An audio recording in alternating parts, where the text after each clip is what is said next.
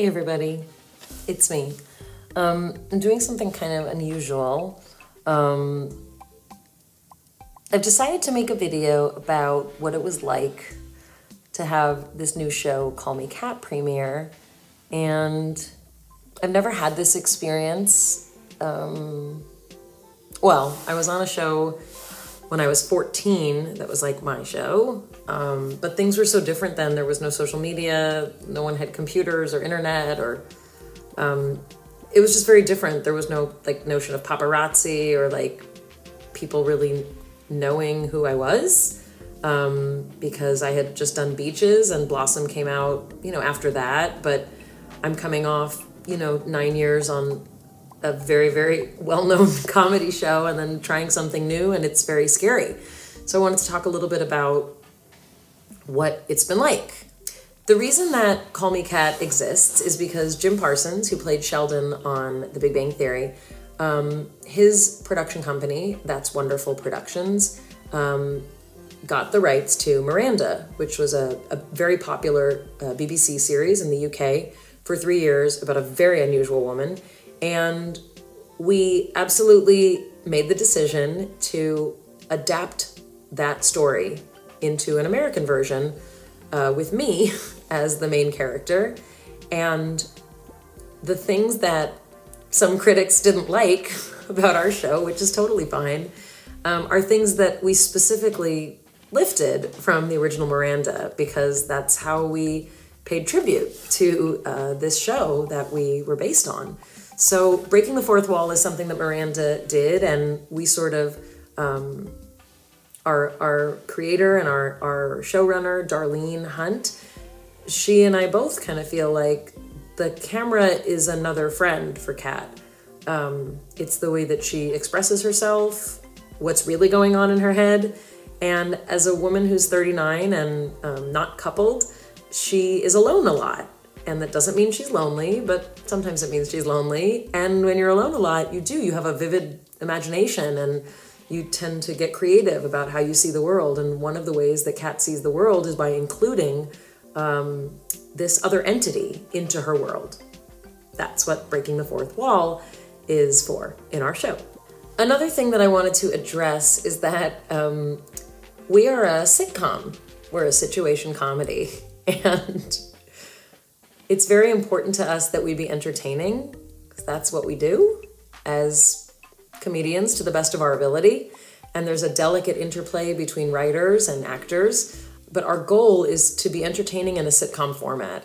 And that means we can't necessarily get as deep as many of us would like, because we have 21 minutes to tell a story, and we have 21 minutes to tell the first episode of what we hope is a series. We have 13 episodes total that we'll be doing, but the idea is that we have to introduce all these characters, all these relationships, and the tone and vibe of a show in 21 minutes.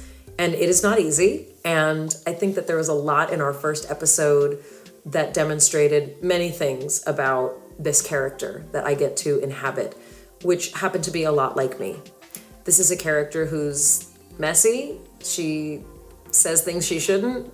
She sometimes lies when she's uncomfortable. She experiences social anxiety and knows it, and interacting with other humans can be very, very uncomfortable for her.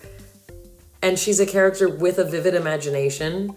She is really good dealing with other people's feelings. Her own are not as easy. And that is going to come across as best as we can in our 21 minutes. Another thing about this show, which I think is really special for me as an actor, is that this is a show about a woman who looks a lot more, I think, like a lot of women than many other female characters that we do typically get to see on television.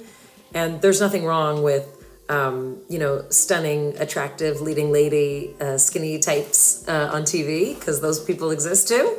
But we purposely, Darlene purposely sees in me the ability for women to see a woman who doesn't have plastic surgery. I don't dye my grays, which you can kind of see more in this light than on TV. I don't dress fancy on the show. We made a decision that Kat wears sneakers, she wears high tops with dresses, and it's an important part of her personality that she's highly accessorized, even when it's not necessarily appropriate. Always earrings and bracelet and rings and all those things. She's a really playful character, and we wanted that to be reflected in her wardrobe and her decisions about how she presents herself. I don't wear Spanx on this show. I don't wear Spanx in real life either. I wear clothes that I feel flatter me as much as possible, even with my grown-up woman body. And that means that you may see some like flesh hanging out here sometimes. You know, I have wrinkles in my neck, which many people in Hollywood have procedures so that you don't see wrinkles in your neck. I'm not wearing a lot of makeup in this show, and my hair is not very done. I want to look as close to a real person, because I am a real person, and we want this character to be a real person that hopefully people can connect to, maybe identify with, maybe draw some strength from. We'll see. I also think it's important to acknowledge that it's very, very difficult to make a television show during a pandemic. We were delayed for a long time, and we're super grateful to be working. We have a crew and a staff of about 200 people that make this show go, even though many of them have to work when the actors are not there, or in offices, or factory aspects separate from our actual stage, so that we can get the show together. And it is not a small thing to put a show together during a pandemic. We are not able to have writers on stage. We have Darlene Hunt and Dave Holden, our co-executive producers, but we don't have the ability to do things like you do when you're not in a pandemic. So it's been a really interesting challenge, and mostly, you know, critics say a lot of things, but mostly what I've heard is that people laughed, and it's been a heck of a year. And our show has a lot of heart, and I hope people will give us a chance to show what more we can do. We have a wonderful supporting cast, and I really do want people to keep watching so that they can see everybody really get to shine in their own way. But mostly we want people to enjoy themselves. We want people to forget about everything else that's going on and laugh. And